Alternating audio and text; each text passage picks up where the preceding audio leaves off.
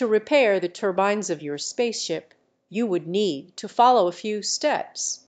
First, carefully inspect the turbines to identify any visible damages or malfunctions.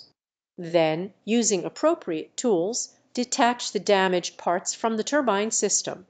After that, clean and remove any debris or foreign objects that might be causing the issue. Next, replace the damaged components with new ones, ensuring they fit securely. Finally, test the repaired turbines to ensure they are functioning properly and make any necessary adjustments. It's important to consult your spaceship's manual or seek assistance from a professional if needed for a more complex repair.